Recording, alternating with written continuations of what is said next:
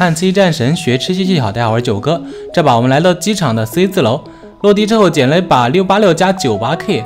2号楼有人，队友是从里面跑了出来，里面的脚步声好像是有2个，跑出来的一个对手，我们这里喷了2枪，没有喷死。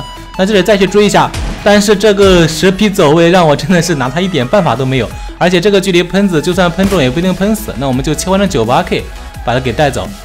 而且这个里面刚才还有一个脚步声呢，我们准备冲进去找一找他的位置。他是在1楼来到2楼的楼梯口，我们这里再次喷一下，连续2喷把他喷死。看来这个686在我手里面一枪喷死还是有点难度的。继续去搜一下物资，捡到了一把信号枪，并且与此同时我的队友也是捡到了2把信号枪。我在机场已经好久没有感受到这么富裕了。现在3个信号枪同时升起，那自然相对的也会有3个超级空投迎面而下。哇，这种感觉非常舒服。我现在是一个2级头1级甲啊，可以说是一个小屌丝。但是我们捡完超级空投之后，瞬间变成土豪了，什么大菠萝呀、狗杂呀，全部都有了。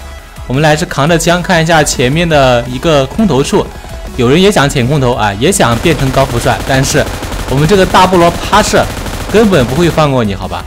这个大菠萝4倍镜扫射还是比较陡的，所以我们就趴着射击。我们来看一下这边的一个山坡，队友跟对面的话是在正面的冲突，我们从侧面偷一下侧身，先击倒一个，而且另外的队友也是看到了他了，就是再跟他对一下枪。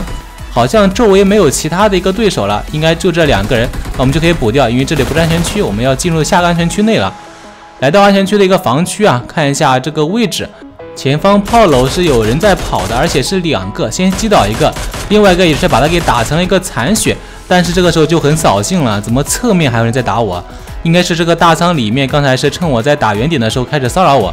我们看他也想出来丢一下手雷，但是他丢完手雷同时还没进去就把我给带走了。不过他丢手雷的方向是丢向我们这边的，队友就一脸无辜的被炸倒了。我们来看一下这个前面海麦田上还有2个在跑毒的，应该是也要到安全区内。这里他们应该离我们非常近了，扶队友肯定是不太可能的了。这种时候不要在一面跟对方打，一定要这边打一下那边打一下，导致对方的一个预瞄点会出现失误。来这里再看一下，好像有个人已经跑到我们近点脸上了，再卡一下视角看一眼，他已经贴到我们近点，准备跟他突一下枪，闪人出去把他给放倒。